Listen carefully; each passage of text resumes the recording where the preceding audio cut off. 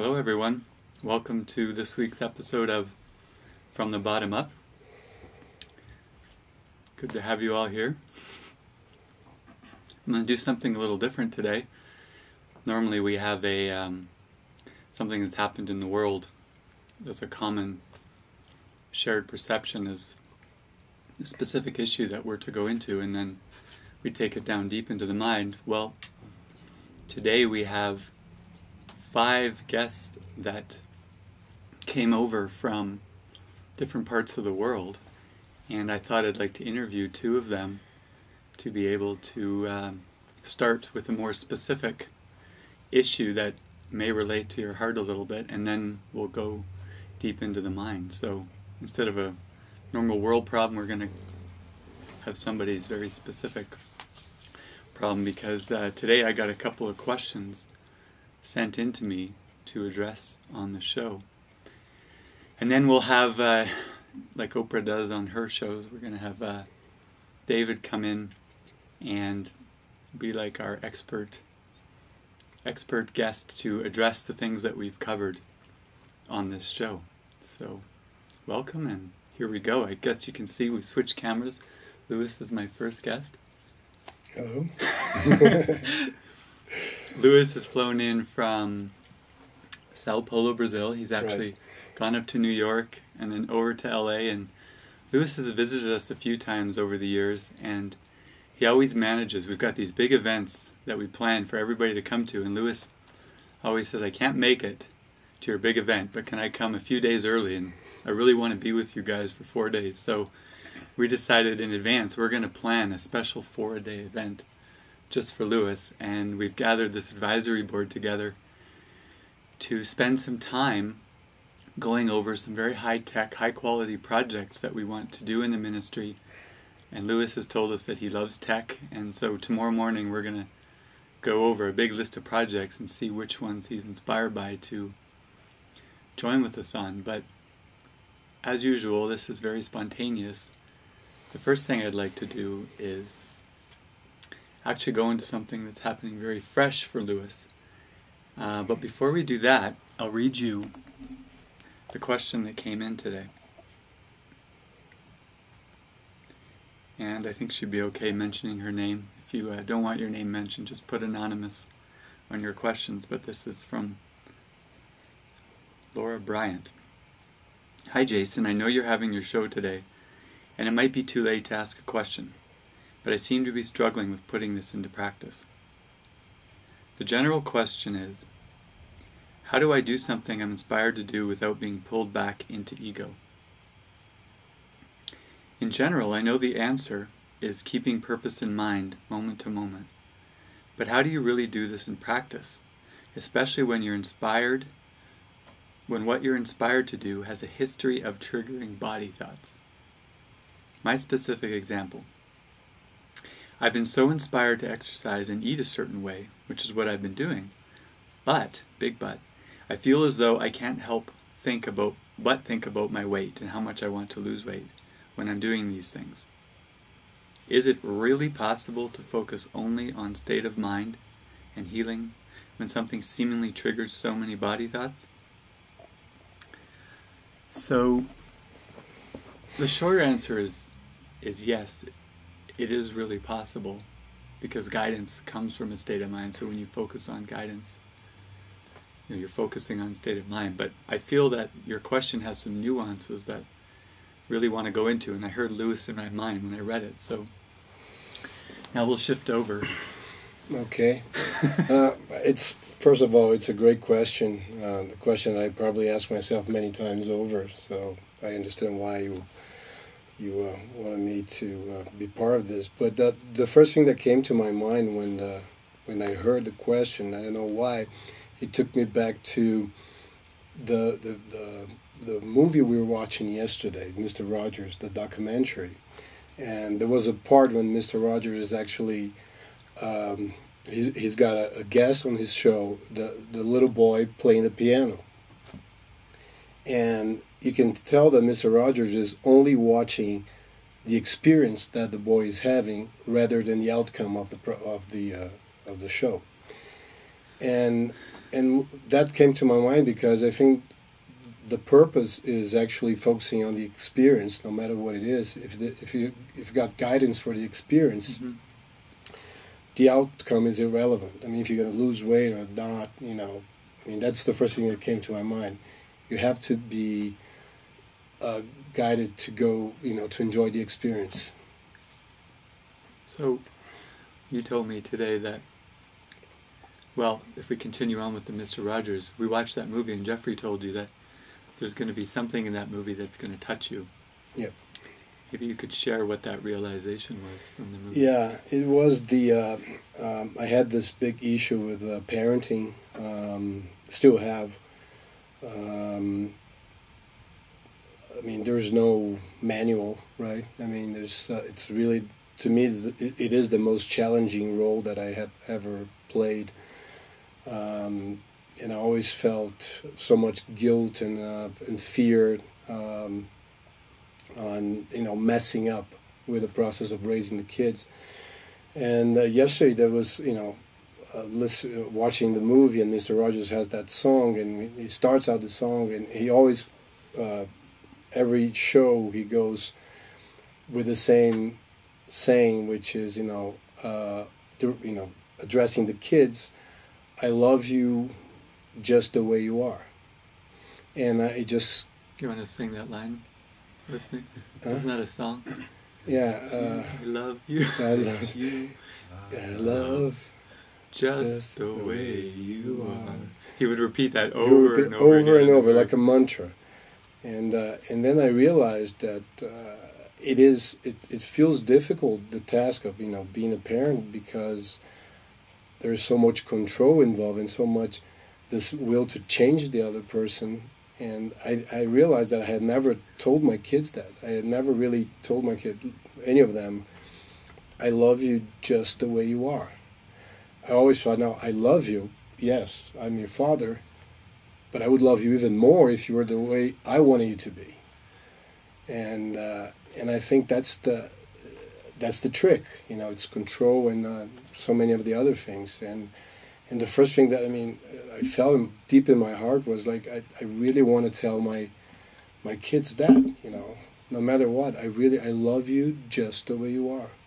And so what happened? Because right now your ex-wife and your kids are in LA, and you told me that you got some text last night that I said, save it for the show, tell us on the show. Yeah, we got, it is the first trip that they having together, the three of them. And there's, I knew, when we had our last retreat, when we got together about two months ago, and I told you, I'm concerned about the relationship between my daughters and their mom, especially the younger one, and you told me maybe you are the factor. Maybe you need to step back and let it play out. And this trip for me was a little bit like that, trying to not focus on the outcome of the trip and let the healing and the forgiveness take place. And I got some messages from my ex-wife, saying, "Oh, this is, it's mayhem. We had a terrible day yesterday. There was so much anger involved, and there's so much. I'm in bed. I locked one of them up in the room. I took her phone. She can't make contact with anybody. And I'm on the other room here. I don't know what to do. I'm laying in bed, and and I'm thinking, I'm just asking.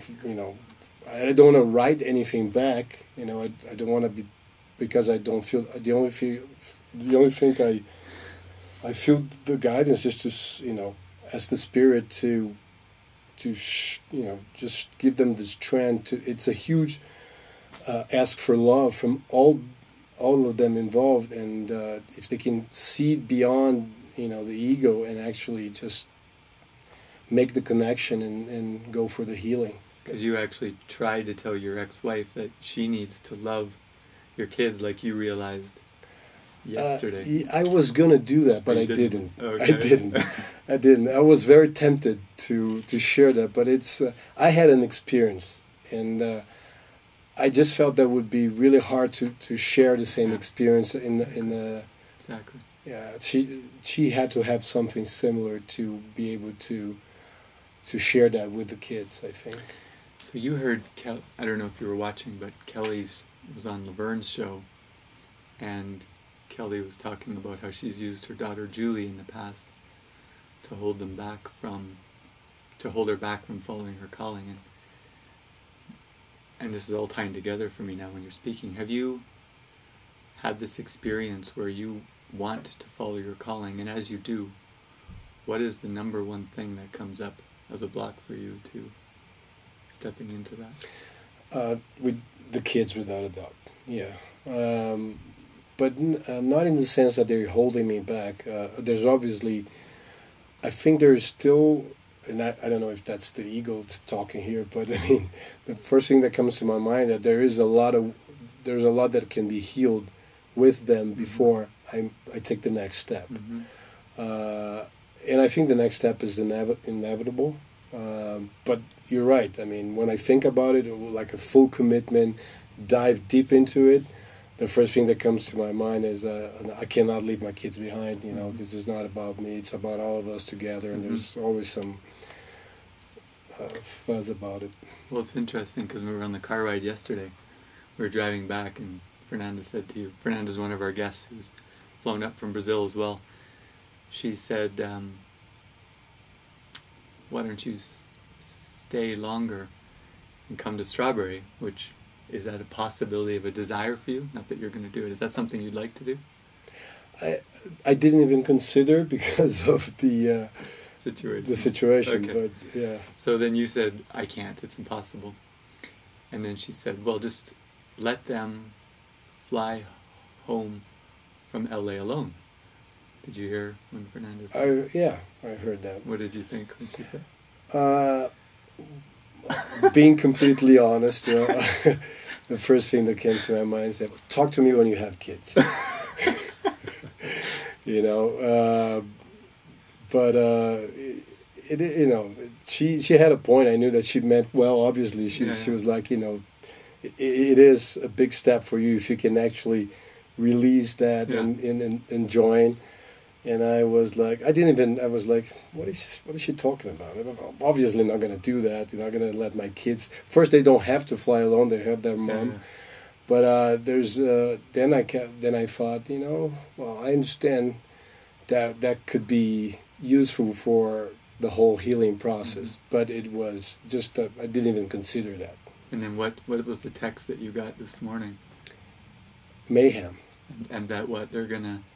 They were thinking about cutting the trip short and just go back to Brazil today. Without you. Yeah, but I was never part of the plan of flying back with them. But they were just thinking about, you know, cutting it short, and I mean, I understand where she's coming from because I've been traveling with the kids for a few years. Mm-hmm. And I found myself in the same situation many times. But it is her first time. So I understand where she's coming from, and I wish I could. Well, what I'm kind of using you for here as we're talking, is I can feel an answer to Laura's question. Because Einstein said you can't solve the problem at the level of the problem. And a lot of times,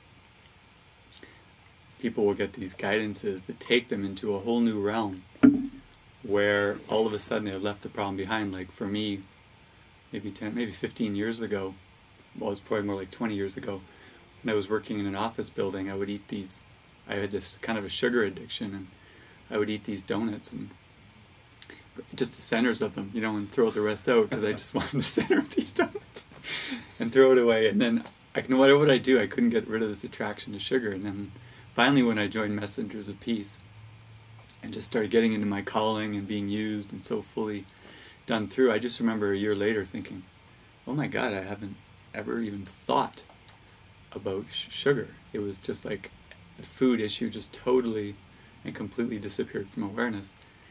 And you know, I could have said at the time, well, there's a lot of healing between me and these donuts if I can just figure out how I heal this thing with the donuts. But it really was never between me and the donuts or me and sugar. It was I had to get into my calling and lift my mind beyond it all. So when people say, like, I can resolve it, there's some healing between the kids, or in Kelly's case, you know, people say that all the time.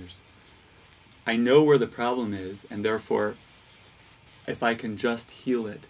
But then you stay in these kinds of loops. And I feel with you, you've been called in several times to work on something with us or some kind of project. And I remember we got to the point last time that you saw that the very possibility of you entering in to try to fix something with your daughters actually made them weak, like they couldn't walk across the street even because they were so scared. And that what if you lifted your mind out completely, perhaps they would have to heal something with the ex-wife that would free you. And so you're experimenting. This is your experiment right now. It is. And would you say it's going well, or it's chaos? No, I think chaos is part of the experiment. Yeah. You know, experiencing chaos is part of the whole process. I think it's eventually. I feel like I dive into a dark place, which is getting rid of the role of the doer. You know, which is I'm so used to, and that place is it's new to me. Mm-hmm. And it's dark, but once I get out of there, I can see that the process was worth it, and I see a better outcome. But I know it's all in me, It's like you said, it's about committing to something higher, I guess. That's the word of our show, is commitment today. Yeah. Have you been getting any feelings, even though you've just been here a day, of something that you would want to commit to help you? You mentioned that I love tech, which is not exactly the case. I mean, I do like. I mean, I like using it. I like using it. I mean, I never. But I really would like to get more involved. But I feel committed to actually spreading this as far as possible. Like I mentioned yesterday. Yesterday was day one for me, and it was very, very emotional, very intense. I don't know if it's always like that for the first day, but yesterday was really special for me. There was a lot of healing, and but I felt that I wanted to commit to this idea of having the talks and the videos and the high-end quality material to actually get to as many people as possible, because that's what's been helping me tremendously. I've been listening to Spreaker, for hours a day, and even my ex-wife has started doing the same, and it's been extremely helpful because it's a way to remind you. You're not present with the community. You don't have your mighty companions with you all the time, but in a way you do. So that's why I wanted to commit to basically have that material out there for as many people as possible in the best version possible. That's beautiful. Well, that's what we'll join on in the next few days then, and trust that is the answer to all perceived problems, because with Laura's question, it can be helpful to take on guidances like a certain kind of diet, but if the thoughts of the body and the food just keep recurring and recurring, it's perhaps time to think that maybe there's even a bigger guidance or something else that'd be even more helpful to lift the mind out, because when the ego takes control of the guidance, there'll be a blowback or things can blow up. And then you don't want to hear the ego say, well, that's just the case. That's resistance is going to be high and there'll be a blowback.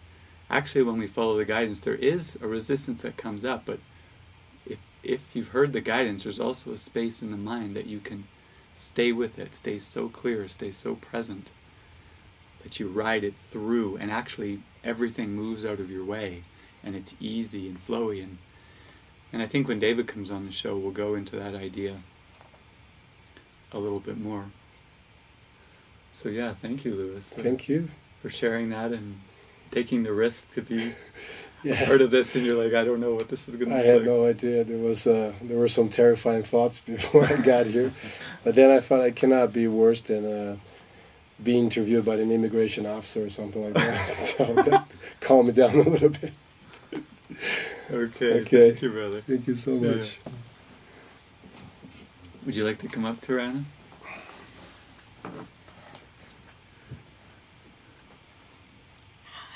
Hi, Tarana. Hi. Welcome.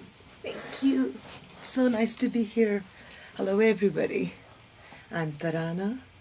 Tarana Singh. She's, we affectionately have been calling her the Bomb from Bombay because she has been on television and in front of a camera and is very comfortable for 10 or 15 years. And she just landed last night after taking a very long trip, 24-hour trip from Mumbai, also known as Bombay, I just learned, India.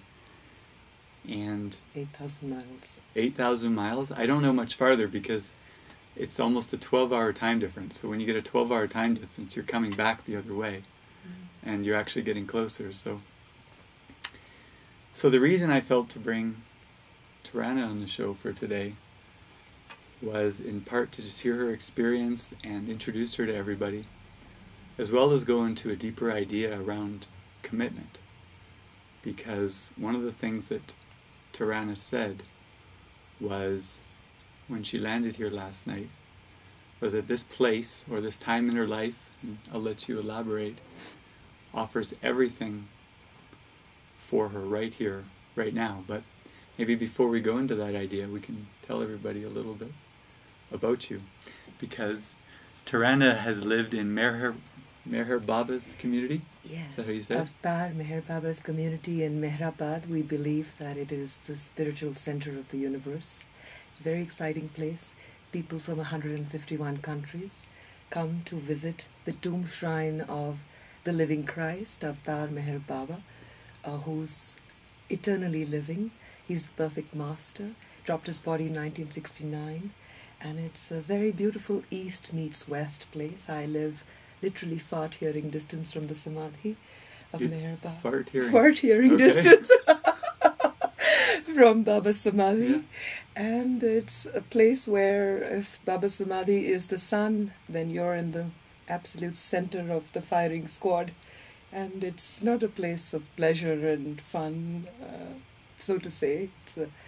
It's a place where a lot of karma is worked out. So I've been living there for 6-7 years between, Bombay and Mehrabad and traveling to the West and Europe and America. But it's all the spirit. Baba's been using me. And I've been searching. And now he sent me here. He sent you here. Can you tell us a little bit about that? Or why would he send you here? Well, I lived most of my life in a lot of illusion, like all of us. And I never had a spiritual connection with anything or anybody for the first, let's say, 32, 33 years of my life. And it was always a lot of anger and greed and lust. And then there was nothing, and then there was Baba. And I felt, yes, I should come here. And I came to Mehrabad, and I was part of this community, and I am part of this community. I read a lot of books, and I understood that understanding God has all the meaning, because talking about God and proselytizing or all of that has no meaning. It's only loving God that has all the meaning. Initially, I thought understanding God has all the meaning. So I tried to read all these books, and I tried to take part in all these discourses. And the more intellectual I went, I couldn't understand anything. And then I read a line which said that understanding God really has no meaning. It's just loving God that has all the meaning. But I didn't feel that I had... I didn't feel that I understood God in the community there. And hence, Baba was sending me to the West a lot. So I was coming 8,000 miles from India to America since 2012, sometimes 4 times a year. And in that searching, I heard about A Course in Miracles. And I heard one of the teachers live in New York. But I still wasn't drawn. I said, this is not for me. There was an interest, but there was no commitment. Mm-hmm. And then in February of this year, I heard, I accidentally found a video of one who I call Morpheus, David Hoffmeister, and I said, wow, what is this? This is a different interpretation of this book that I've been listening about. And the book, because we don't get the book in India, so I'd never seen the book, I'd never read the book, I just heard a couple of lessons and some discourses. And then I started digging deeper because I felt really, this is light. This is deep, but it's light. It's not heavy. And my interest was piqued, and I just went with guidance, and I went one little baby step at a time, and I started listening. And of course, our previous guest was mentioning, Louis was mentioning Spreaker, exactly that.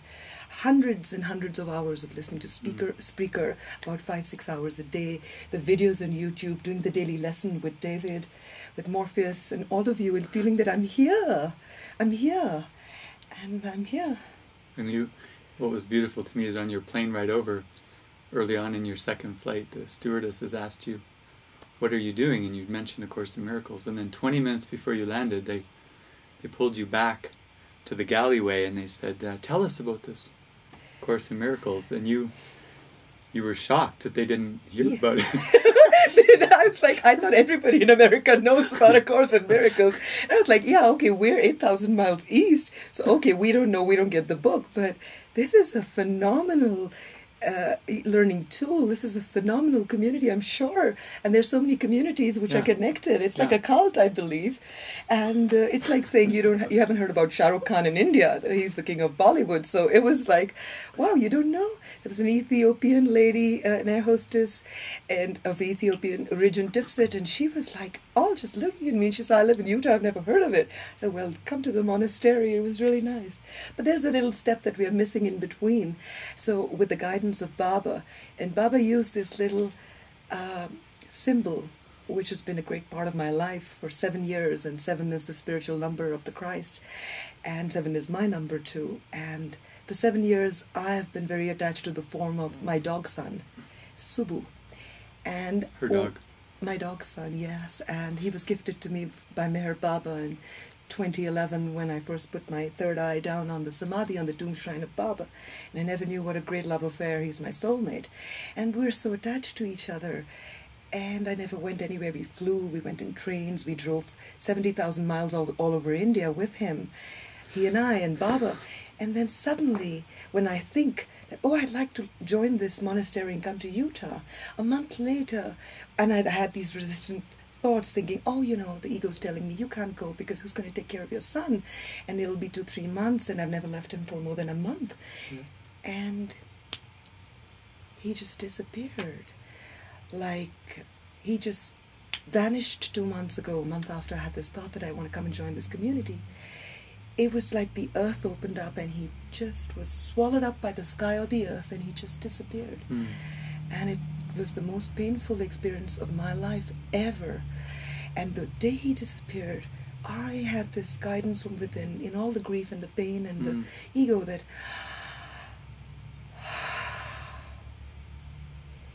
he's gone, he's chosen to gone, and the spirit has taken him. Because Baba wants me to come here. He wants me to come to Morpheus and all of you, and start this journey of digging deep and uncovering all the shit that is within me in the darkness, and to make a commitment. And so my dog son, we tried everything. We advertised on the front of newspapers. We went door to door. We knocked. People had seen me, but we couldn't find him. It was like the mirage, the great mirage of what is there in the desert. But it's just there, and it's just there, and it's just there, but I can't see it.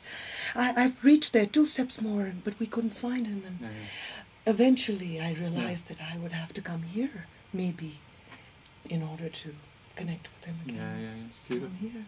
It's like he served his function, and then he freed you to take your next step. Freedom is the key word. It was as if he said that, Mom, you go. This is for you. I want you to do this.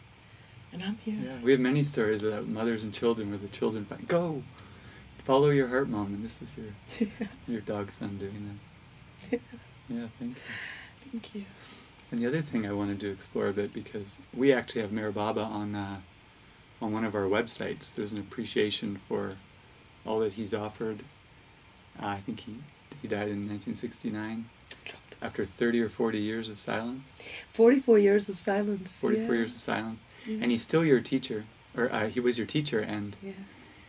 Always. and yet I found something very interesting when I asked you why he was guiding you here, and you told me something that we always like to hear about people that are coming to this community, because we're a service-oriented community. Oh, do you remember what you said? Yeah. Well, it's the last 3 years, my life just fell apart, and it says when Baba loves you, when God loves you, and He wants you, He's a jealous God. He wants you with Him. He doesn't want you to be shared. That's what they say about Baba. He doesn't want to share you with anything, with Maya. So whatever you're attached to in the form, and whether it's a job or it's fame on television or it's autographs or it's money or it's houses or it's a little dog son, He takes it all away. The bait will be there and He'll lead you to it. And when you think, now this is for granted, this is mine, boom, it's gone. And since then, the last 3 years, I've really been searching. At one time, there were about 20 online resources I was using and tools and teachers. And then I realized that nothing is really giving me the happiness, the joy. And less is more. And then when I started listening to the Living Miracles community and the beautiful, everything is so spontaneous and nothing is planned. It's all guided by Holy Spirit. It's fun, it's funny. And even though I wasn't looking, I was listening, and I heard Lisa laugh. And then I heard Marie. And I heard David. And there was there was a common thread. It was like the Holy Triangle. And I was like, wow, what is this that is common, that I haven't heard or seen or felt energetically anywhere else in my search all over the world? And I realized that the word was a one-syllable word. It was just joy. I just felt the joy in the tingle of the laughter. And I felt the genuine love, and I felt the lightness, because every other path that you try to follow, and all paths lead to God, there's about sacrifice and abnegation, and it's all very heavy. And these heavy words that I don't even know the meaning of, and English is not my first language, I think in Hindi. And oh my goddess, I just felt, wow, I want this. I want to be a part of this. I want to enjoy this. I want to partake of this feast, which is, everybody is kind of practicing what's being preached in the Course in Miracles, which is, everybody seems to be joyous. They seem to be spontaneously light and, lifting up higher and higher and just being themselves and not trying to emulate anybody else or be prim and proper and perfect. And it's beautiful. One of the things I remember you saying to me was, I feel this time, I've been around a lot of meditators, but now I want to go to a place where I can be constructively used by the Holy Spirit to step myself into that joy in a service-oriented way. When you said that, I was like, the whole application is for that check. I don't even know. Are you ready to be used? Why am I saying that? Because, other course paths emphasize metaphysics and everything, but for us in this community, it's guidance. Guidance. It's all about the guidance, because when you listen and follow, then you actually face what needs to be faced in the right way and at the right time to actually move through it. And so you were saying the magic. It's fantastic. Words. Thank you so much. You're such a great listener, Jason, and that's what I love about you so much. It's so precious. That's right. And literally, I have come here end of February, I heard about you all. And I'm here. This is July. I have no plan. This is the first time in my life when it's literally about the word that we use, surrenderance. I don't even know if that's a word. And there's no plan. I don't know. I have a one-way ticket. I never realized that I could take the risk and face my fears and, F-U-C-K. Fear and fly, literally, and to hell with fear and just fly and come. It's a one-way ticket. I don't know if the immigration's going to let me into the country after flying 8,000 miles in 24 hours. Knowing that I have a one-way ticket, I have no plans. I don't know what I'm doing here. I don't know what the plan is. The plan is of the Holy Spirit, of Christ, of Baba, and yes, it will be guided. And I'm here to just literally, moment by moment, be guided, be used, and to find my joy, so that I can serve by being the living joy for everybody, and not just words. And that's your commitment, is to just not think of the future or look back or have a plan B. You have no... I have no plans. Plan B. All my eggs are in this basket. Yeah. The beauty is that there's no fear, because literally fucked fear and flew here. I have absolutely no fear. It comes for about in the night when I'm sleeping and I'm praying all night. When the jet lag is there, I'm praying. I'm praying for guidance. I'm praying, show me the way. I know nothing. I'm on my knees all the time. I don't get up. I don't, metaphorically speaking, I don't know anything. So why, the table last night you said, or the night before you said, which really touched, I know David and I, you said that I'm going for this 100%. Everything that I need is here. Why do you, can you elaborate that and tell me why you feel that way?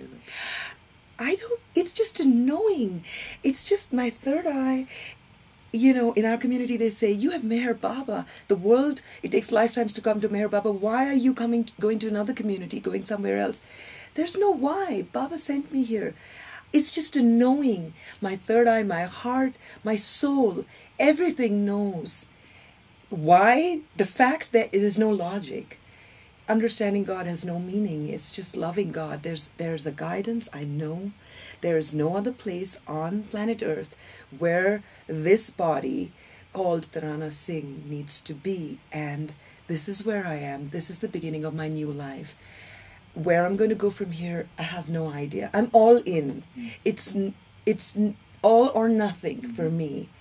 This is like a marriage. It's like a holy marriage. It's like being married to the God. I never saw A Course in Miracles until yesterday. I never touched the book because, like I said, we don't have it in our country. We don't have access. But I've not read the Course. I don't know the principles. I don't really even know what a miracle is. I just know it's a miracle. I'm here. I am a living miracle. And all of you miracles. And that moment to moment, I know it's a yes. I'm here till it's a yes in my heart. And I'm in alignment. I know it's a yes. And the next moment's a yes. And it'll continue to be a yes.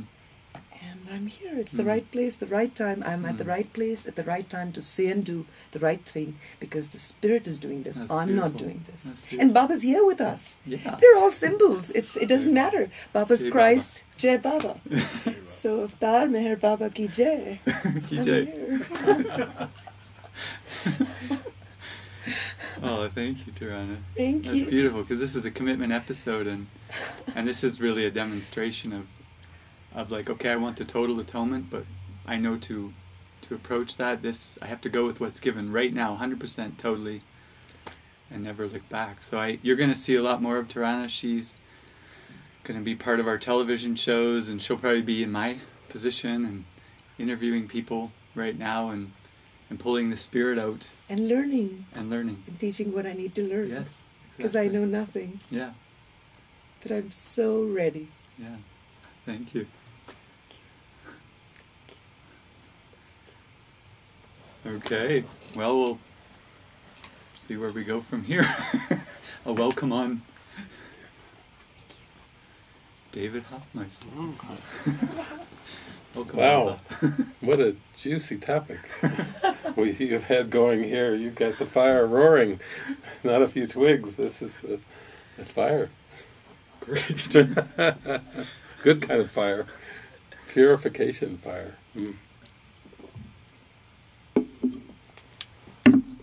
Yeah, this advisory board, or we're calling it now the Divine Ambassadors Board, and they've come here to just see what it is this week that they want to commit to it, to further deepen their relationship with God. And Tarana's just shared her commitment. So commitment really is the topic of the week. So I really am quite a blank slate right now, but we can just explore that as much as we'd like. Well, there's a section in A Course in Miracles. It's interesting that out of 31 chapters, Jesus devotes 9 chapters to one topic. There's no other topic, I think, that is given so much concentrated effort in its healing relationships, special hate relationships and special love relationships, and in that it's a beautiful reflection, because here you've got everyone who comes into this world has special relationships, because specialness, not like Mr. Rogers was using it, but specialness in terms of comparison, pride, better than, worse than, inferior, superior, all that special codependency is really what all that's about. That's the setup for the whole world. That's the baseline. Everyone who comes here is trying to find a substitute for God, and to try to forget Source and have amnesia of God, and make up a substitute that's so enamoring, so seemingly ingenious, the ego is ingenious, that you would never be still and know that I'm God. You would never turn back to that source. So a lot of us have seen how ingenious that is. But to me, the section, what I liked about the Heal Relationship section is that when you invite the Holy Spirit in, it shakes up. It's experienced as very disjunctive, and it said when they invite the Holy Spirit in to the relationship, that they are inevitably appalled by what happens next. So it's, imagine you've got your daily life going and everything you think you are and you know, and then you invite the Holy Spirit in, and then all of a sudden you feel appalled. You feel disoriented, you feel disjunctive, and you think, wait a minute, I've just invited the Holy Spirit in. Why am I feeling appalled, disjunctive, and disorienting? And that is what we might call ego backlash or ego whiplash. It's like the ego's judgment of like, what happened? Because the structure that the relationship was built on, which is bodies, interpersonal, I'll give to you, but you give to me, I better get as much from you as I give to you, or otherwise I'm leaving. All that seems to be the human condition is specialness. And suddenly you have this beam of light entering in to your mind when you invite the Holy Spirit in, because the Holy Spirit waits not on time. When you get that invitation here, and then that beam of light into that darkness is like a tsunami. It's a tidal wave to the mind. And people call that resistance, ego backlash, ego whiplash, call it whatever you want. So I think the key thing is when Jesus says, you invited the Holy Spirit and He entered in. Have faith now. Do not dismiss your brother. Do not, judge against the form. Do not push things away. Really abide with this, because now you've begun a real deep healing journey that's actually going to come quite quickly if you stay with the Holy Spirit. If you swing back to the ego, you're going to get smacked like like waves, perfect storm. The giant waves are going to flip that boat upside down and toss it around if you try to go back to the ego. But if you really throw your trust, all your eggs in one basket, and you go, I'm going for trust, I'm going for God, then amazingly, like you shared earlier, everything you perceive will witness to that devotion and commitment. And it's a very subtle thing, because a lot of times when people say, I'm going for truth or love or God or for holy relationship, whatever you want to call it, forgiveness, that they do seem to experience a backlash. And we've had, on these shows today, we've had a bit of that, different ones discussing that, especially Kelly, beautifully was so transparent with Laverne and talking about that fear, and yet what I've experienced with all these communities over the years and with friends, that there's a couple friends that come to mind that I would just say they're on the fast track. They've taken off like on a rocket ship from where they seem to be and where they went after they invited the Holy Spirit in. It's been almost like not one lifetime in a span of years. It's almost like they've lived, seemingly metaphorically, 6 or 7 lifetimes. And people feel that around them. Toronto was talking about Lisa's laugh. Lisa, if people knew where Lisa came from, with the drugs and the prostitution and obesity, and I mean all the things of the world that are like ooh, ooh, ah, ooh. And if they knew how far she came and how rapid it was and how intense it was to go from that dark, that really deep darkness, suicidal. She was suicidal. She's gone from suicidal to that laughter that drew you all the way from India. That is a huge advance. Another friend I have from Ohio who's down in Florida now, Cindy, it's a similar thing. She's another one of these like rocket ships. I think we can learn a bit from the rocket ships because in our hearts, we all want to rocket to God. We would really like it to be fast as an instant if we could do it.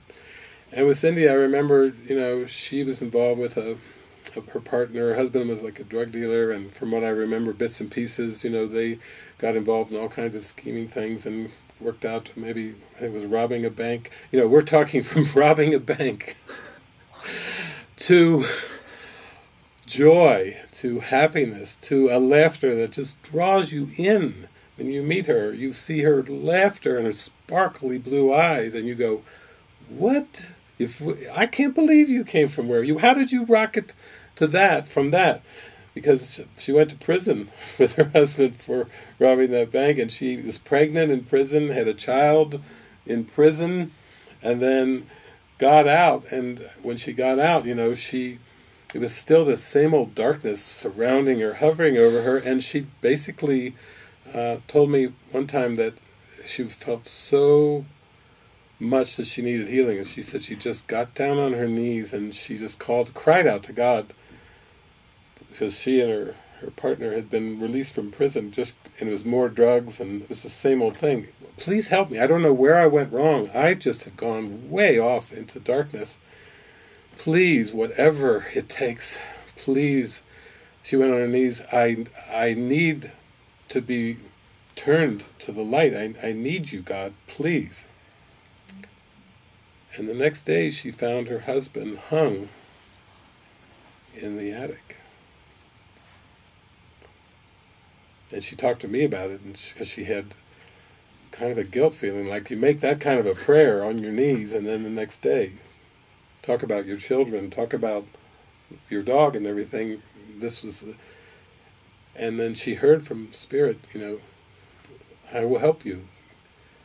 Now, the Course teaches us all things work together for good. In fact, if you really read the stages of the development of trust, he actually says in there that once you reach a certain stage, you realize that all things are helpful. That's just a stage. That's just a stage. All things are helpful. And then he goes on to say, now they must decide all things on what increases the helpfulness. And so she had to really move on from that point. But actually, it was as if the Holy Spirit removed that character from her dream. Like her dog. Yeah, like the dog, very similar. And she went off like a rocket. And the same could be said, Lisa was suicidal. It was up there going to, children that were on the young side, and going up to kill herself. And then actually, from up in this room, saying, okay, God, I don't even know if I believe in you, but if you're there, I need your help. And that's when this shooting light just started coming all over her, like sparks and shooting light all over Lisa. And it just kept saying, Lisa, truly believe, truly fly. Lisa, truly believe, truly fly. Lisa, truly believe, truly fly. And she took off like a rocket. These are the kind of people that I've experienced in my life as witnesses to commitment, as witnesses to I need help, as witnesses to devotion, to even let the Holy Spirit remove certain characters if that will help the whole, if that will help the whole universe wake up. So it's not a sacrifice to leave behind past associations.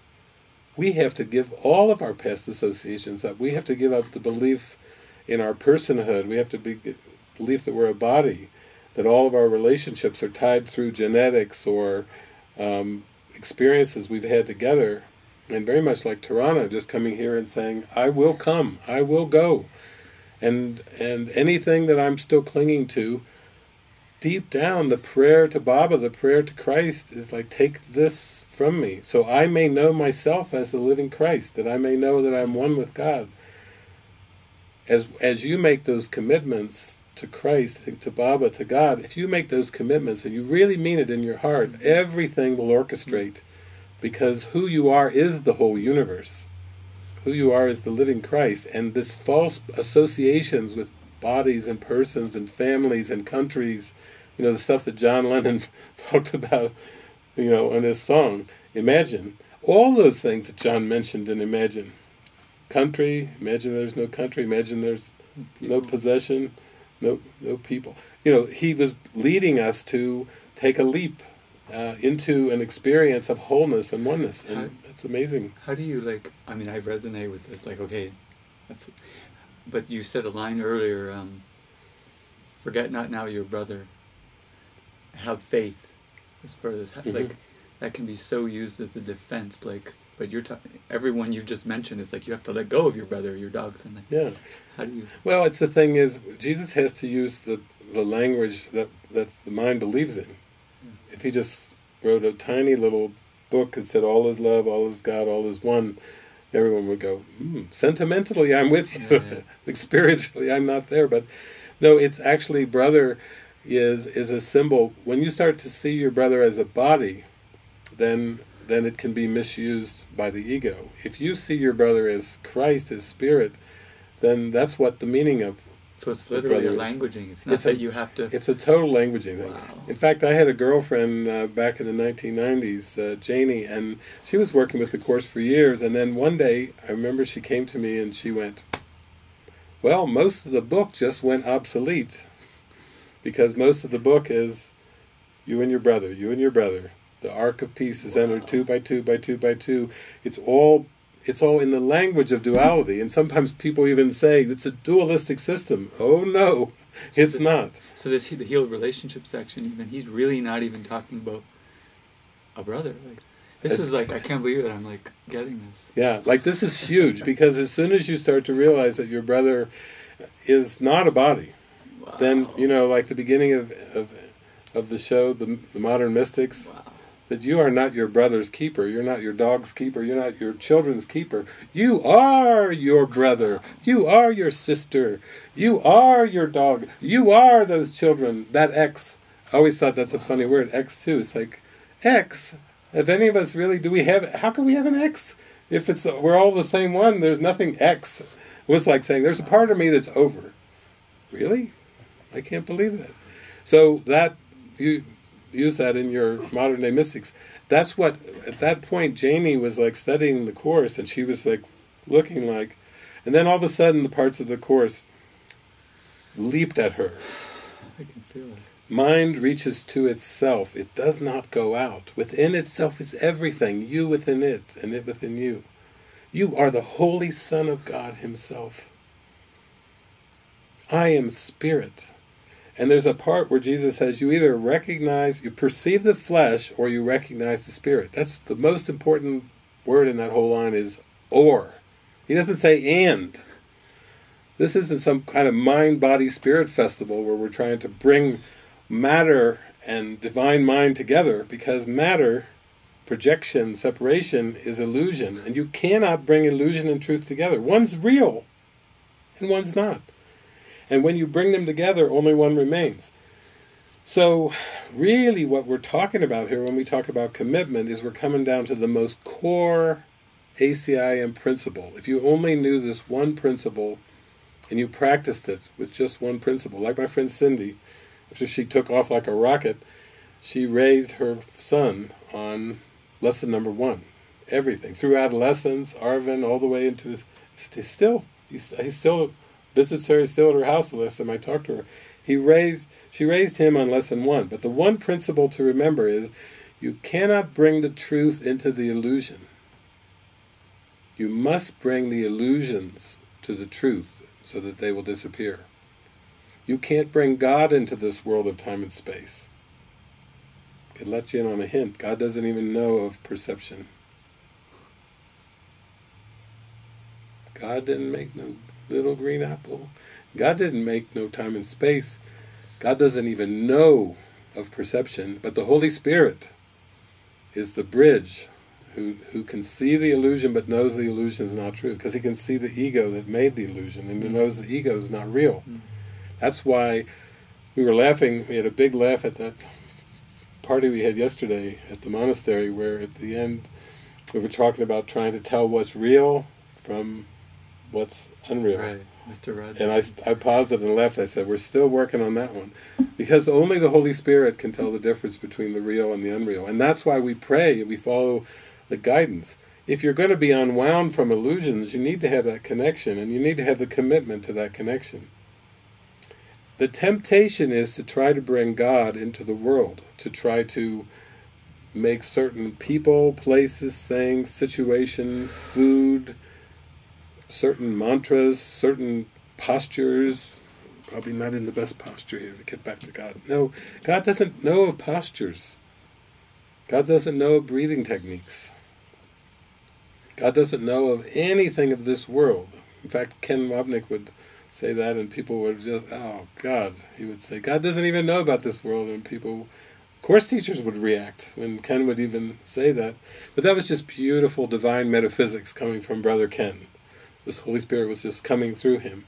And we're about the bottom up, and we're about bringing up all those beliefs and all those thoughts to the light so that they will disappear and we will realize we are the light. But that's the key thing. Whenever we look at the form, and you were touching on this with Lewis, you were starting to say, as long as you're trying to rearrange something at the level of form, you still must believe that you have some control or responsibility in the images. And that's perhaps the deepest block, because underneath that there's an arrogance of, I will bring the light and healing, the guidance to these people, these poor people, these poor struggling people. I will save them. And that's a savior issue. You've got a personal savior issue going on there, but it's not usually seen that way. It's usually seen as I want to give them what I have experienced, and it's very tricky. It's very subtle. That's beautiful. I even love how this came about, because for me, I want these shows to always be something for me. And today I was interviewing 2 others, wondering how this was going to go. But my real prayer was, because using Lewis again, when he first landed, he was late for one of the events. He's gonna kill me. Your time issue was up for forgiveness. And I was like, you're supposed to come at 5, 6, but it was miscommunication, because I was supposed to come at 7. And anyways, he was saying I was hostile, and I was I didn't think he just said you were a bit aggressive. Okay. I was in the Is there a difference? Well, we were laughing this morning when we were watching it there, because you said, I know you love tech, and then just Lewis's face, Alexander was sitting next to me going, and I said, he doesn't really love tech, but it'll come out. And then later it all got clarified. But she was like looking at the face going, nothing. The camera never lies. It's all one mind, we can't hide a thought. So anyways, I took that to heart, to see what if that is true, because I could feel something like, last thing I want to be is hostile or aggressive. And the lesson of the day was, I do not want this thought, so I do not want to be perceived as hostile. And then you fill it in with, I trust my brothers who are one with me. So I felt that, and what happened, it was like I disappeared from Jason. All of a sudden, Lewis disappeared. And it was just this experience of Lewis is the Christ, but it wasn't Lewis or whatever. And I was like, oh my God. But then I didn't know how to relate with people. I didn't know how to even go up to the monastery. It was still You had a mystical experience. Yeah. It was hard to interact. Yeah. And all of a sudden this idea of brother just disappeared. But it was like, is that really all it means? And all this time I must have seen my brother as a brother, which means the Savior concept has to be tied in with that. And so now you just reminding me of that. I just we could end the show now. You were looking for something that would impact you, and that was it. Because I think a lot of people I know, a lot of course students and teachers have trouble with that lesson. I trust my brothers who are one with me. And they're looking at me like, if you don't know, I've got a stack of evidence And if you knew how much evidence I had on my brothers, that me trusting them would be like trying to paint pink on a very bad picture. Like put pink and little puffy things, and it's like dark and dirty. And it really comes down to this thing that as long as we insist on defining a brother as a body, we will have more healing to occur, because when I said at the beginning of the Modern Mystic show, you literally are your brother, that is a fact. We're not here ultimately in roles. That's why there really aren't any teacher-student roles. There's nobody really ahead, there's nobody behind, because time and brothers are not bodies. It's all one instant, and I love those lessons. Only an instant does this world endure, and this holy instant what I give to you, be you in charge. I mean, when you start to really look at the Course, all of the brother language, which is helpful, because what would it help you if you were in a dark dungeon and somebody said, I'm going to lower down a ladder that you can just grab a hold of anything. Doesn't matter what you believe, just grab a hold. And yet your ladder was 6 inches long and had one rung. And they're like, okay, I see the ladder. I am one with God, or I forgive the world ladder. And then, no, there's all these rungs that Jesus lowers down so beautifully. And they're all just metaphors, like to grab a hold of something. Like there's an idea in the Course that says, God is incomplete without me. That's not literally true, but it's a rung. If you feel like you're lost and abandoned and just wandering in the dark, God is incomplete without me, may be interpreted as God needs me. God needs me, and I'm going to find God.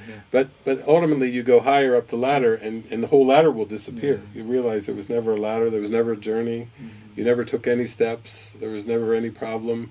But that's, again, heaven. That's God doesn't know of this world. But the Holy Spirit really is in charge of that ladder, and Jesus took that ladder to remember the Christ, to remember that oneness. And now he's just saying, here, it took a couple thousand years to get A Course in Miracles into this realm, but ultimately that's just a symbol too of help. Yeah, it's very helpful. Yeah, look, with this commitment issue, I was seeing that the topic's commitment.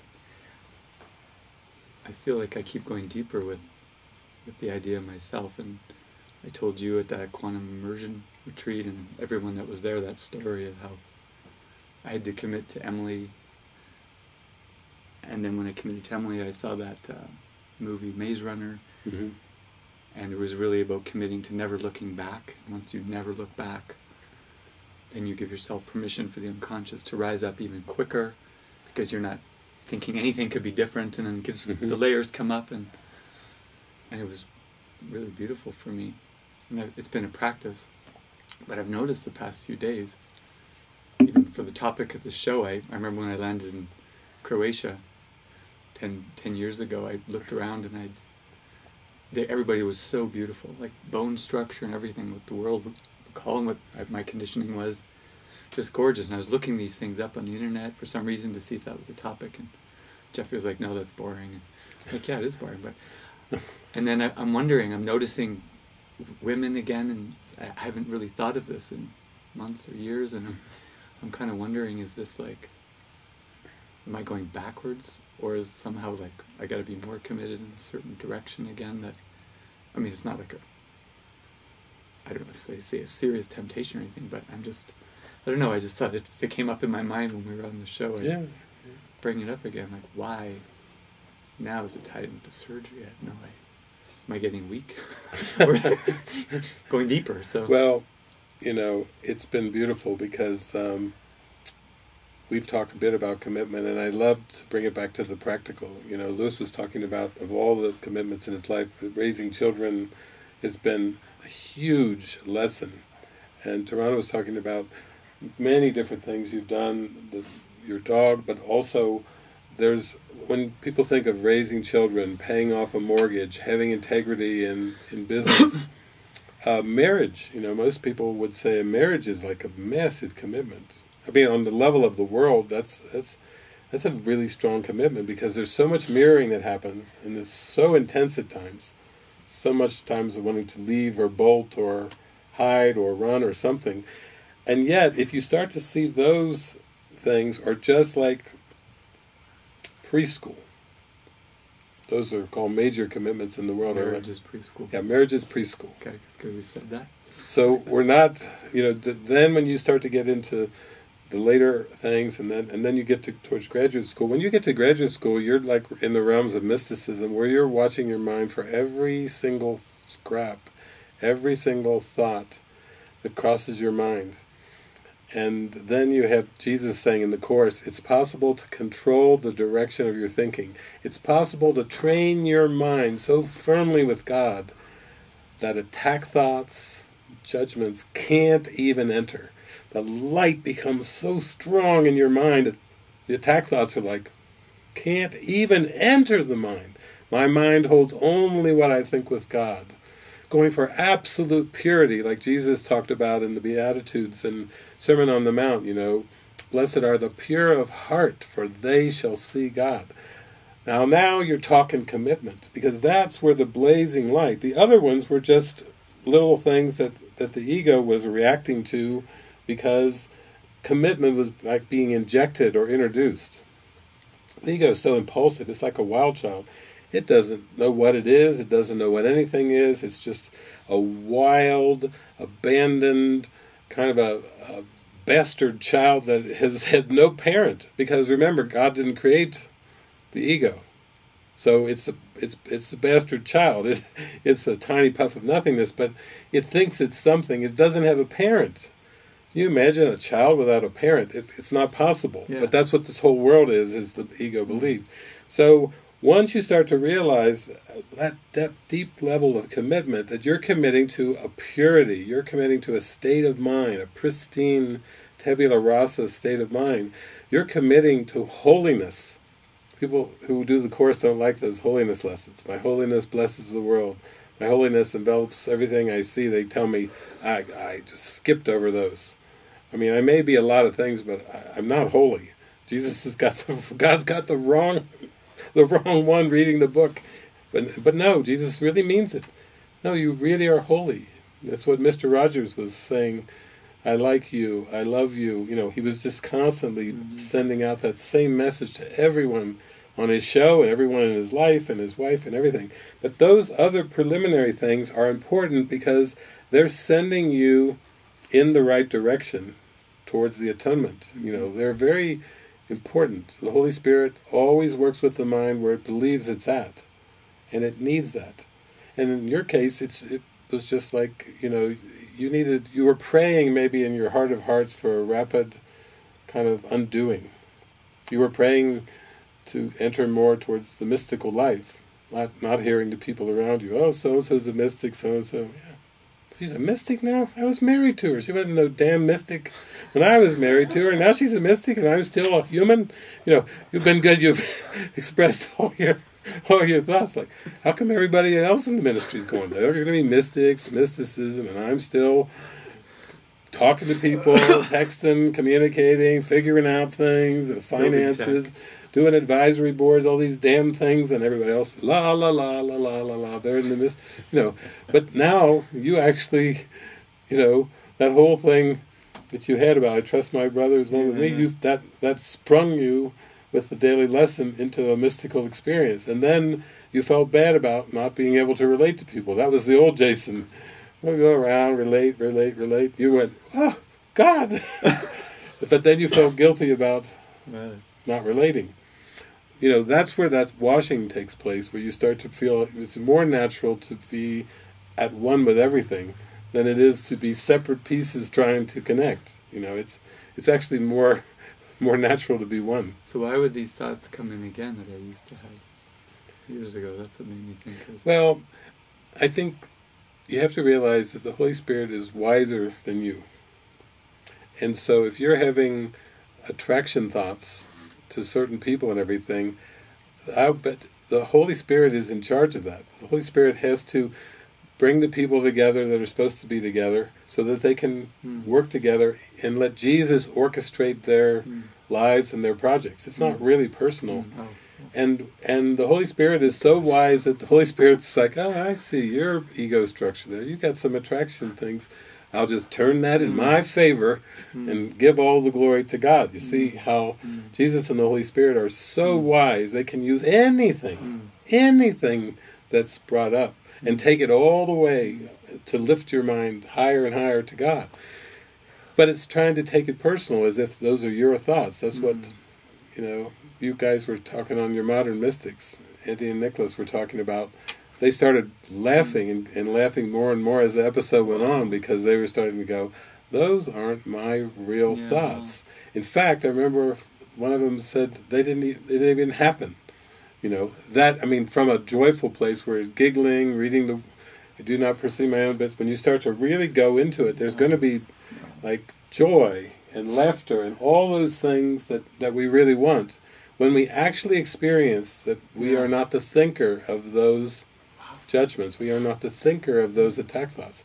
That's the ultimate release. To see, I have never judged against God. I am still as God created me. My mind holds only what I think with God. And that's not an arrogant statement. That's a real, true statement. Because that's coming from the Christ. The Christ in you. That's amazing. Because Frances was just telling me yesterday, you probably heard, she had this experience in Iceland where she was like caught in this thing with JP and saying these thoughts. And she had just put her prayer out in the morning, I will not be that person. And it just happened. Yeah. And she's like, at the end of the day, what? I couldn't stop it or control it. And those popped her into this mystical experience where that wasn't her. Yeah. And there's no way she could stop that. Yeah. It's just, it's the bastard. Yeah, yeah. Like the parent. Yeah. How do you stop a runaway train? Yeah. I always say, you don't. Yeah. You can't stop a runaway train. You have to see beyond the runaway train. You can't actually get in there. Well, it's cool because I'm seeing now, it wasn't just the women, it was guys too, everybody. It was like, these attract, and it was just, I'm supposed to meet them now and meet them. And Kirsten was even in there because I was supposed to join with her around the chickens. It's a whole nother story. 12 chickens. Chickens. 12 chickens. I love it. Yeah. It's beautiful. It's so beautiful because you start to get into that thing where you start to realize that there's nothing going wrong. That even those little nudges and prompts to talk to somebody or sit next to somebody or put your hand on somebody. There's a story of our friend Marika from Japan and then coming over and on that bench meditating and then is it Greg coming over and we are not in charge of that. Mm-hmm. We can't keep thinking in these old, I'll call them guilt boxes, like all concepts are made up from the ego, so they're like guilt boxes, and as long as your mind is dipping down into the guilt boxes, you will feel guilt, and you'll feel uncertain, and you'll feel unworthy because of that dipping down, and then the Spirit's like, don't dip there anymore. I got plenty for you to dip into with me. And that's your calling, and that's your commitment, and that's going to be your joy. So don't even try to dip down there. It will not bring you anything. And of course, the mind that's asleep, it's, I'm going to try a little more dipping. The Spirit is just there. The presence is just calling all the time, saying, come join with me. And there's no coercion, there's no pressure in coming to God. There's, and again, God doesn't even know of form, so the Holy Spirit is so patient, just patiently offering that love, offering the call just keeps coming. Come join with me. Please join with me. I have something for you. I have a special function for you to fulfill that will make you indescribably joyful and happy. And all the mind has to do is make that turn. And all these shows today, I've watched them all from the very beginning, such transparency.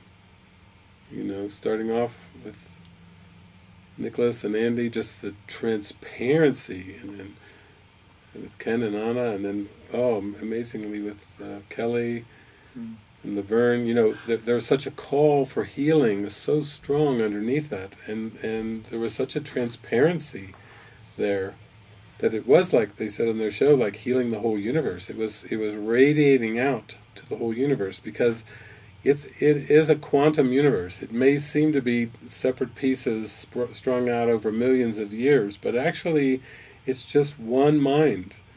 And the call from the Holy Spirit is like, come home, come to the whole mind, come to this holistic forgiveness, this healed perception, come to this. That's your step back to God, who knows not of this world. You need to have healed perception before you're ready for God to take the final step. And again, God doesn't really take steps, but that's a metaphor for returning to creation. Our function beyond forgiveness, that's just like a little temporary one that will disappear, but actually God creates, and God gave us creative ability, and we'll never know true joy in the holistic true sense until we return to our function of creation.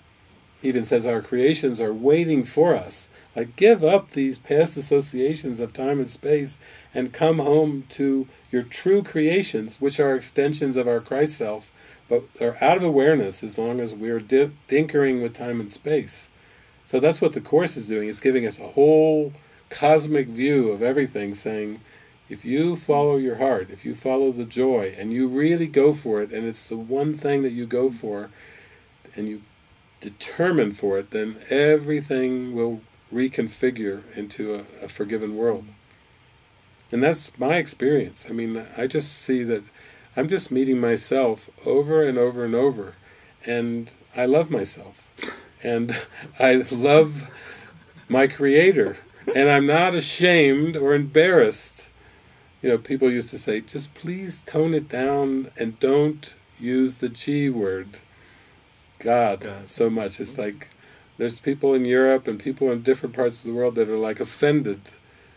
Offended? I am not embarrassed by God, and I'm not embarrassed by using the word Jesus. There was a time where I was like, Jesus, do you have to use that word? Jesus. I was raised a Christian, and I had embarrassment around Jesus, but no longer.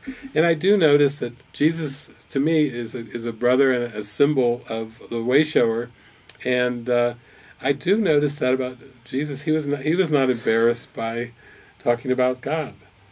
He really talked about God a lot. And I was shy, so I didn't want to talk about anything. And then my parents told me, please don't, whatever you do, don't talk about God or politics. And then my whole life has been talking about God, and now politics. I come on your show to talk about, you bring the bottom up, you bring up Trump and all those things. There is no Trump. But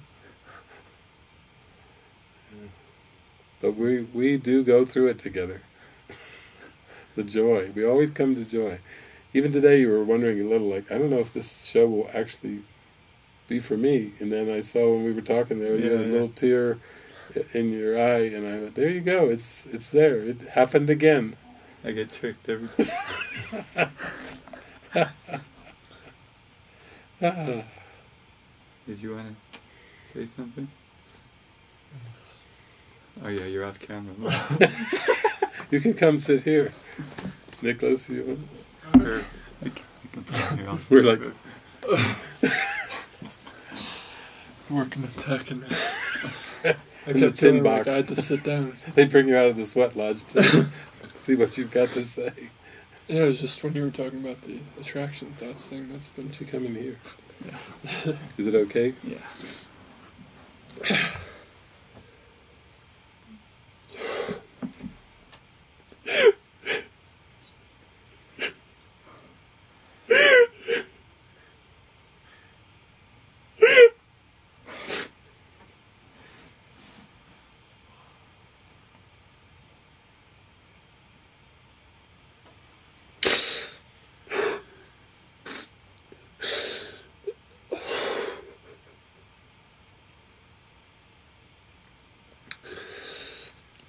Yeah, I guess it just brings up my own judgments just around.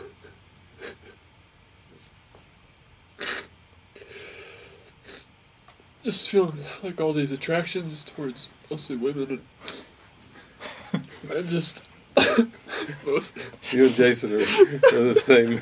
Well, that's what I feel. It's like everything Jason always talks about. I feel it's like It's for you. that's me too. And today really hit emotions, and yeah, just this feeling of like guilt or I'm doing something wrong, because it's like this pattern where I can't seem to like step out of feeling attractions towards certain ones, or even if it's not really given at that time, or at least it doesn't seem like it's given, and like I feel like unwilling to heal, or even the whole commitment thing was really hitting me, because I, when I reflect on it, I was like, oh God, I don't feel like the commitment I'm seeing in others, and I don't know what to do to change that. There's just this harshness inside. That's why, I love Andy and I's shows, because it's always, for me, I'm always teaching what I want to learn.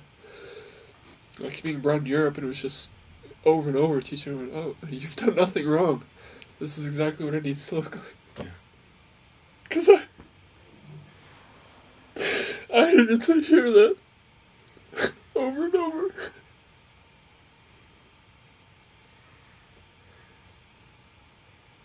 Now let's talk about that too, because you have a huge desire to teach and learn innocence, to teach that there's been no mistakes, that everything is being used in a bigger plan.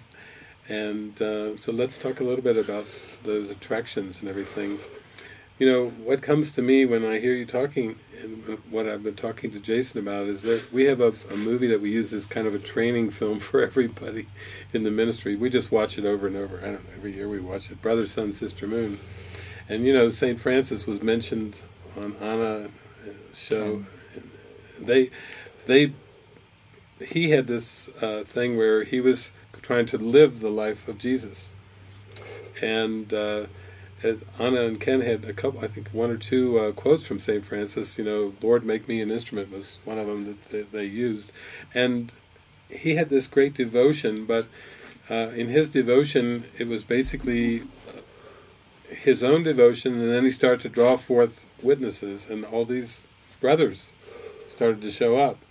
And then it was continuing on, and he was rebuilding Santo Domingo, the church that had been down, and he's rebuilding it stone by stone. And then at some point, here comes Claire. And he's got a ministry of celibate monks, and here comes Claire. And Claire just wants to join in. She doesn't care that she's a woman. She wants to go for God. She maybe doesn't have the right form, but, she wants to go for God. And he welcomes her in. And she throws her hair down, he cuts her hair, like Mother Teresa did with the sisters. And then they go along, and it's all these guys, all these monks, and then there's Claire. Sounds a little bit like the apostles, Jesus going around with all these 12 apostles, and all of a sudden Mary Magdalene shows up. This wasn't even the first time it happened in history. And she just leaves her family, leaves everything behind to come and join these 13 guys. And how over history it's been. Put all the nuns over here, convents, and all the monks over in the monastery. Let's keep them apart. It was too dangerous. Well, Mary Magdalene and Claire showed that there's something deeper going on. Like this other stuff of temptation and men and women can't find God if they're near each other. They got to be as far apart as possible. That's just fear based on the form. And even in this ministry, as you come in and you start feeling these attraction thoughts and to talk to people and so on and so forth, if you notice that even with St. Francis, he had one that was so drawn to be with a woman. The others, would go around, and they're monks, and they're walking around in their bare feet with their wearing these rags and eating food that people throw out of buildings for them to eat, and it's cold and it's wet and it's and then this one sees a woman, and he's so attracted to her, and he wants to be with her. And Francis is just walking along the streets with the other ones, and they see him, and he's looking in the window, and she's in there with a baby and her nursing, and he's just staring at that scene going, God forgive me, a miserable sinner. And all he's doing is repeating that line, God forgive me a miserable sinner. And the third, God forgive me a miserable sinner. And then Francis walks up and puts his hand on his shoulder and says, he probably heard you the first time. Well, that's why we like St. Francis. It wasn't like, oh boy, you're messing it up for the whole crew here. It was, oh, he probably heard you the first time. That's an expression session. Holy Spirit doesn't need 3 of those. And then he turns to everybody and says, and if this brother, his lack of love or lack of want for a woman, distracts him from God, he should go and be with her. And he's basically saying perfectly that he should follow that, And that's there's a line in the Bible, there are many mansions in my house. There's all these pathways up the mountain, so to speak, and Ken and Anna covered, God can swoop you up. If you really wanted, you can get transported there in an instant. But for most, they go through all kinds of attractions and repulsions, and it's an undoing of those things. And I love that about St. Francis, was he was so inclusive that he could embrace all the diversity of form. He wasn't rigid. He wasn't like, you are cast out, like saying that's not the way to God or whatever. There's an inclusiveness and a love that's there. And we've had people in our ministry, Lisa's son Paulie, one time he was accused of some improper thing, and the whole town was accusing him of something like that. And I remember sat down in the couches out here and we had a talk, and he was like saying, but David, I didn't do it. She's accusing me, and I didn't do it. So I had to zoom with him into the innocence, like, just come with me into the innocence. Don't worry about the accusations. Don't worry about the judgments. They aren't of God. They aren't who you really are. And we did this great healing for the whole universe about, doesn't matter if you're accused. The ego will try to bring many accusers, And so we have a ministry that's very open. We are not trying to fit into some kind of box of gay or straight or male or female or this predisposition, sexual orientation, everything. It's like coming into such purity where we can feel the love and like I think Dalai Lama one time said, love is my religion. He's, again, a beautiful, all-encompassing statement. The experience of love is what it's all about. The theologies and the this and this and that, those are all going to disappear anyway. The theologies are just like stepping stones. In all these relationships, that's what Jason was going through with marrying Emily, and then you can see the conflict is the self-concepts start to, collide. I'm a married man, and I'm having these thoughts. Uh-oh. There's 2 different self-concepts in there. And the Holy Spirit's up there laughing, going, come to me. That's an illusion, married man and man having lustful thoughts. Those are both illusions. Come higher. The Holy Spirit is so gracious. And always with this gentle, come to me, come to me. Come higher, come to me. Come into the I am. You'll find rest in the I am. You'll never find rest in the concepts of the world. Never. And so even though you feel a twinge of guilt or surge of guilt come up, it's just from the identifying with the concepts and the roles. And he says salvation is nothing more than the escape from concepts. What did Buddha say? Empty your mind. What did Meher Baba say? What have all the mystics and saints said? Come to the divine and leave behind everything that you've believed in, everything that you were clinging to, everything that you were holding to. Because whatever you hold to in this world just reinforces illusions in your mind, not in the truth. God's not squirming like, oh, those, they don't follow me. God isn't anthropomorphic. God doesn't have human emotions. God is pure love. And pure love is just itself. And God knows Christ, and all of us are the Christ, and we're all known by God as perfect, pure love. And that's just the fact of it. That's a fact. The rest is just leaves blowing in the wind, and we don't have to really identify with any of those leaves. We like to see the dancing leaves. That's why we like to watch, like the Nutcracker Suite, you know, da, da, dun, dun, the dance of the fairy. They're all da da dun dun dun dun dun dun dun dun dun dun dun dun dun. You know, where we got to come to the Nutcracker. I see Gail. She's right in that vibe with me because it's joyful. It's full of love and full of embrace, and there's no exclusion. There's no pushback. There's no wrong. Pointing a finger and saying that's wrong. That's wrong. If you have the ears to hear this, wow. If you have the ears to hear this, you are going to be in for the most glorious experience of your life. It's not that we shouldn't judge because we've done something wrong. It's because God didn't give us the ability to judge in the first place. So we don't really have to stop judging. We have to just realize it was never us. The ego is not a real self. That's the self that judges. And we can look upon that on high and go, oh, cute. And then turn completely back to God.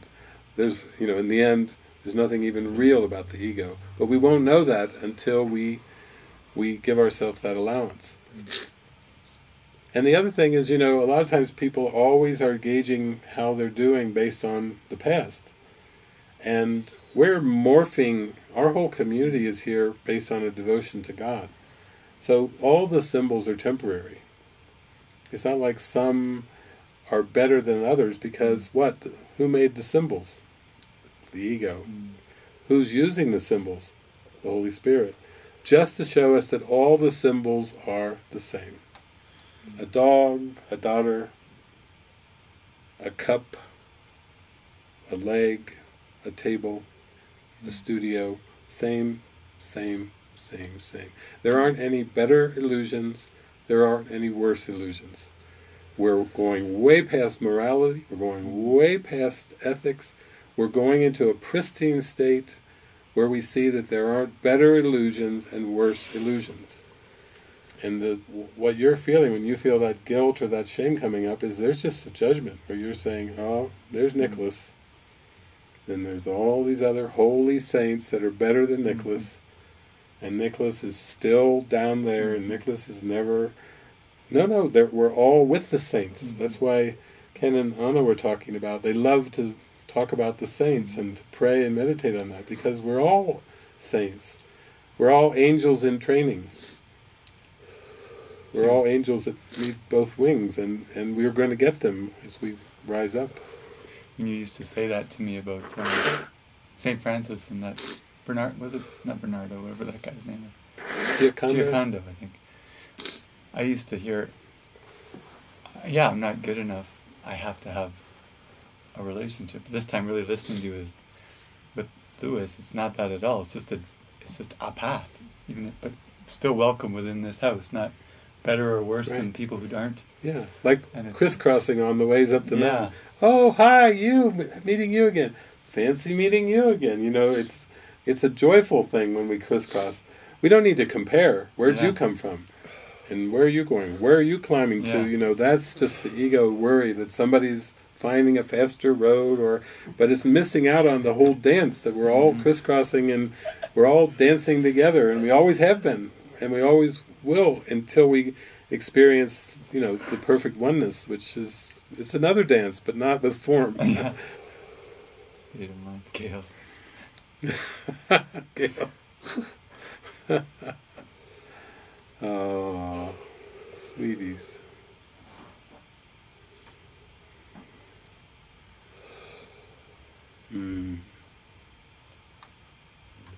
Wow. I can just see it on all your faces. I can see it. You're all so transparent. We're all being touched by the Holy Spirit, and we're all lighting up. They were telling me that's a new word that the millennials use nowadays, lit. You're all lit.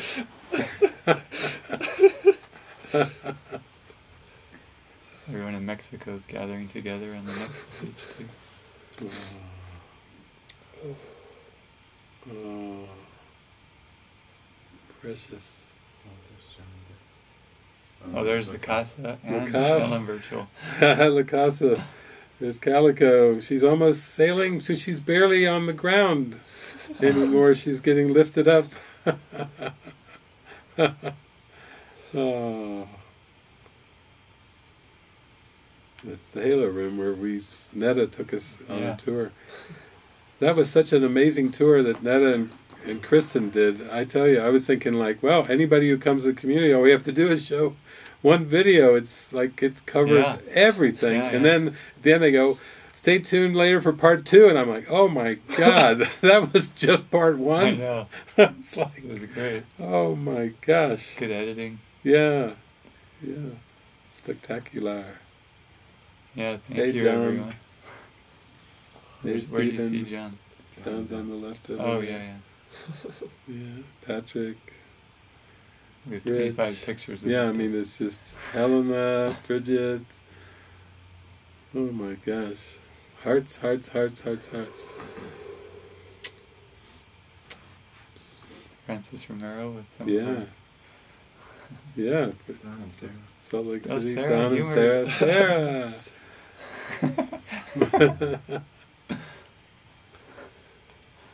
Julie. Devin John, I heard you're coming to Strawberry. Are you going to join in and be a berry? Like all of us, we're all berries in the eyes of the Lord. And the Lord is feasting on us. It's a pretty full time, but maybe you'll stay at Masterpiece or a nearby campground if you come. Oh, there's Frank. Katharina. Right there. Julie, I thank you for your light. Helena and Bridget. Micheline's coming to Oh, there's Mexico. Join with Linda. Miriam. Oh. Yeah, thank you, everyone. Thanks for another Thank you. episode from the bottom up. I lost my chair for a good cause. That's right. This is part of Jason's rehab from the surgery. Now, Holy Spirit's got him squatting. Little by Special little. underwear on. Do you have another? We have another show from the bottom up, and One more. next week, Yeah. one more show. And thanks to Jeffrey, Susanna for putting together. We're back in the cooker. We can't always do- find a studio to keep beaming our miracle light, our We miracle couldn't fit 3 broadcast. chairs, so we had to work this out. It's not only a cooker, but there's a metal box. And I was looking at Nicholas. He was like down on the floor like a puddle, and then he got called out of this metal. It's a soundproof booth for recording, and we were back in there.